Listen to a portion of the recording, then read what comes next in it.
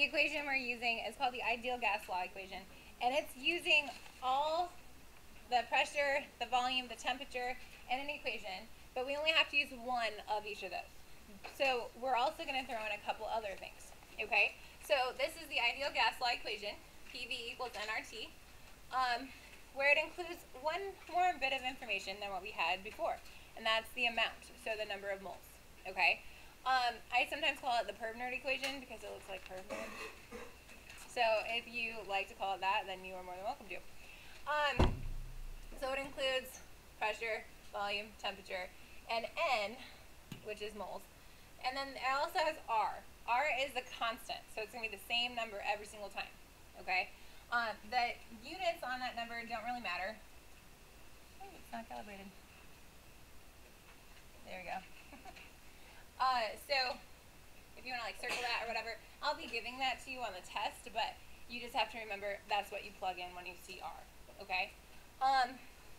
So let's go through, because this equation, like up to this point, the only thing that's had to be specifically something was temperature, but now we have some other things that have to be specifically the some certain sort of units, okay? So we're going to go through that. Pressure is first. Looking at this unit on this R value, what is the pressure going to have to be? Anyone want to take a guess? Like if it's liters atmospheres over Kelvin mole, what's the pressure unit there? ATM. So that means that our pressure has to be an ATM for this equation to work. So if it's not, then you're going to have to do like we did in chapter 13 and convert it so that it is ATM. Okay? Then the P, or the V, is still volume, and that's still liters. Okay? N is our number of moles. So, like I might try to trick you and give you grams. You have to convert it to moles first using our mole maps from like chapter 10 style. And then you can plug in to N. R is this constant. And then temperature is going to be like before, it has to be in Kelvin. Okay? So those are stipulations. So this time, like, you only have one set of everything. So once you figure out what the pressure is, you're done figuring out pressures. Once you figure out the moles, you're done figuring out moles. But you just have to make sure everything's in the correct units that it's supposed to be. Okay? So we have two equations. One that's like the front side of the paper that I gave you, and then one that's similar to the back side of the paper I gave you. Okay? So we're going to do those, and then we'll finish up for today. So the first one, at 34 degrees Celsius, the pressure inside a nitrogen-filled tennis ball with a volume of 0.148 liters is 212 kilopascals. How many moles of nitrogen gas are in the tennis ball? Kind of messed up there, but that's okay.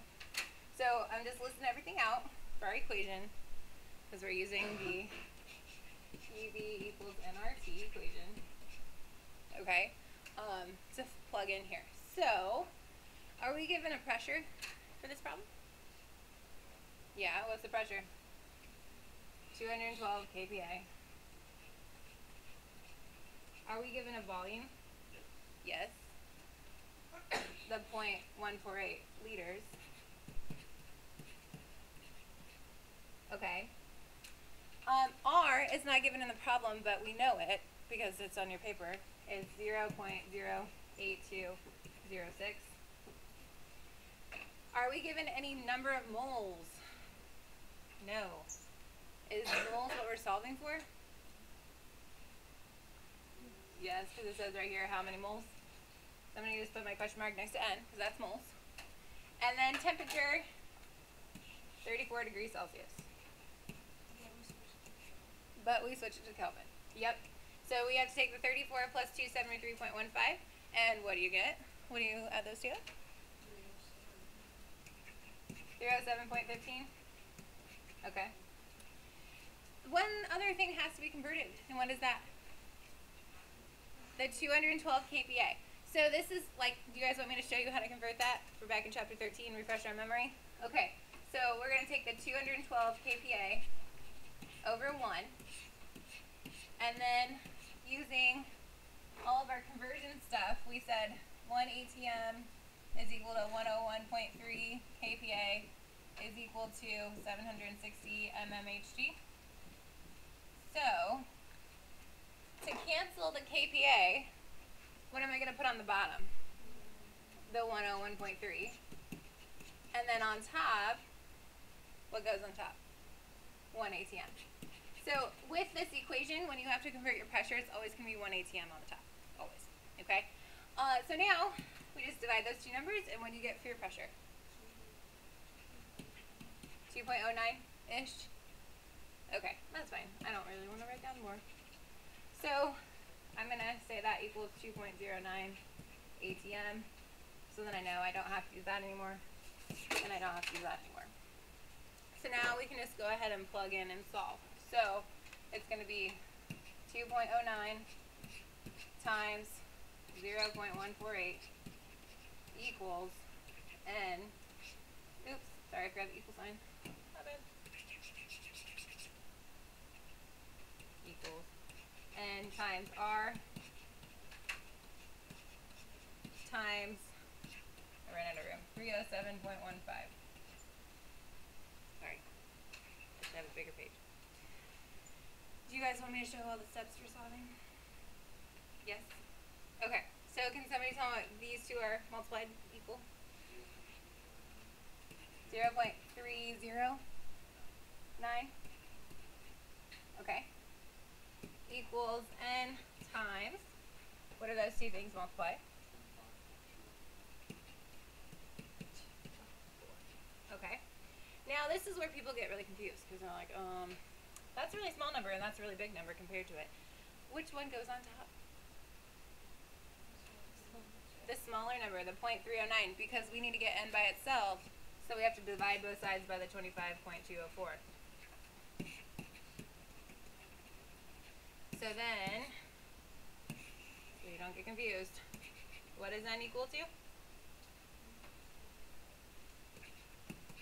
1, 2? Confirmed? Yeah? Is that in correct significant figures?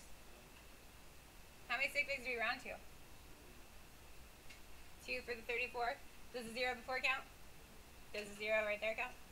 So is that 2 sig figs? Yes. And our unit will be moles for N. Okay? So that's just if you have to plug stuff in and solve for moles, which you might have to do that on the 1 through 3 on the worksheet, okay? But now, the example 5, we're going to have to deal with grams, and so we're throwing that in the mix now. So is it okay if I erase? Is anybody still copying? Anything done? Good.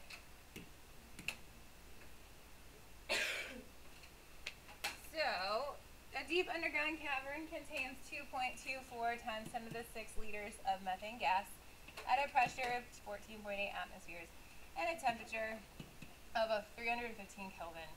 How many kilograms does the cavern contain?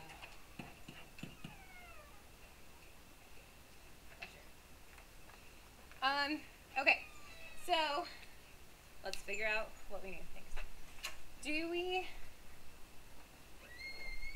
have a pressure? Yeah. 14.8 atmospheres. Okay. Do we have a volume? We're going to be dealing with big numbers because that's a really big number, by the way. 2.24 times 10 to the 6 liters. Do we have a number of moles? Are we solving for moles? Not necessarily. Okay. We'll skip that for now. R, we know that one. 0.08206. And temperature, 315 Kelvin. Hey, isn't that so nice that I gave you Kelvin and atmospheres already? Because this is going to have more work than what we think. Okay, so the question's asking for kilograms, correct? The only thing we don't have filled in our equation is the number of moles. So we're going to have to solve for that. Because after we know the moles, then we have to go back to the mole map and go from the mole circle to the mass circle. Okay? And then, can we go from grams to kilograms? if you know the conversion factor? Yeah. So that's our process here, is we're going to use the PV equals nRT first to solve for N, and then once we know N, our moles, then we have to convert it using mole math, okay? So, let's plug and chug to find N first. So, we've got 14.8 times 2.24 EE6 equals N times R, I need to write smaller, times 315. Do you guys need me to show it again? All the steps involved? No? Yes, no? Okay. When you get an N, yell it out. It's going to be a huge number, so let's just round it to a whole number for now. 128 2530. Somebody else get that? Yeah. Mine in my notes, I put it in scientific notation, and I had 1.28 times 10 to the 6. So I think that is correct. Okay. So that's our moles.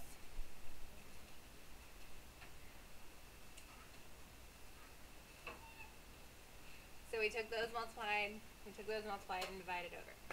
Now, we're not done yet, because now we have to go from moles to grams to kilograms. Okay? So I'm going to put my moles number over 1, just like we did back in chapter 10, just like we did back in chapter 12.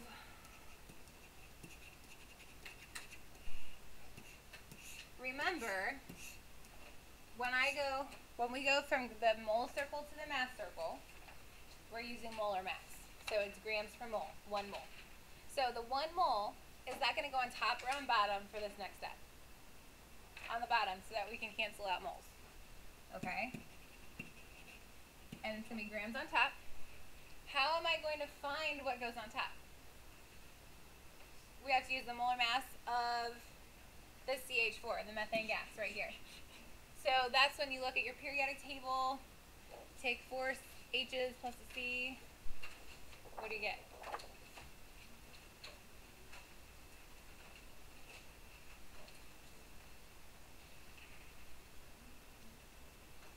What'd you get? It should be like 16, because 12 plus 4. 0, 4, what? 3, 1, 5? If you had a little bit different, that's okay. Alright, then the moles cancel away. I'm going to just add it right now. Does anybody know how many grams are in a kilogram? There are 1,000. So I'm going to say 1 kilogram on top, because that's what I want. And I want to cancel grams away by putting 1,000 on the bottom. So then grams go away. I'm left with kilograms. So now we just take this times that divided by 1,000. And what do you get?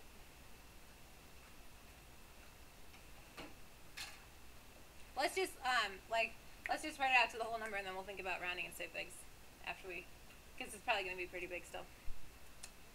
So what did you get?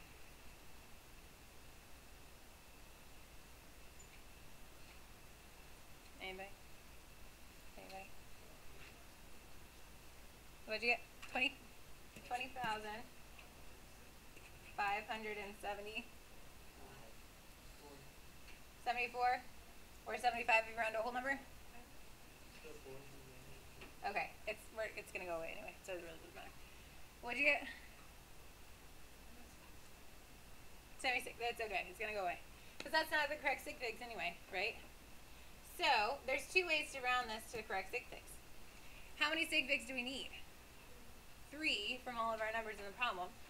So I need to cut off after the 5, the first 5. So you could write it 20,600